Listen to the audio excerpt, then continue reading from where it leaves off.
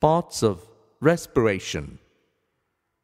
In our present session, let us learn how about parts of respiration.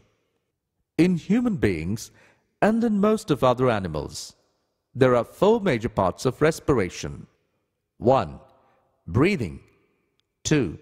Gaseous transport. 3. Tissue respiration. 4. Cellular respiration.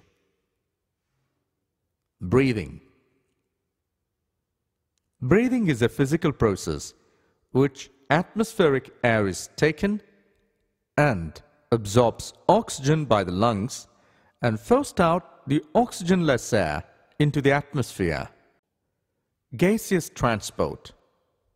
The inhaled oxygen is absorbed by the blood in the lungs.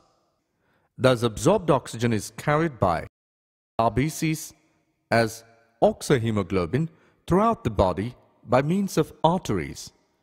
The carbon dioxide is collected from the tissues and is transported to the lungs as bicarbonates dissolved in plasma or carbaminohemoglobin. Carbaminohemoglobin is the RBCs carrying carbon dioxide. Tissue respiration. Tissue respiration is the capillaries or terminal blood vessels carry oxygen to the body cells or tissues. Thus, carried oxygen is diffused into tissues through their thin walls and thus oxygen is absorbed by the tissues. Thus, oxygen is delivered and in similar way, it collects carbon dioxide released by the tissues.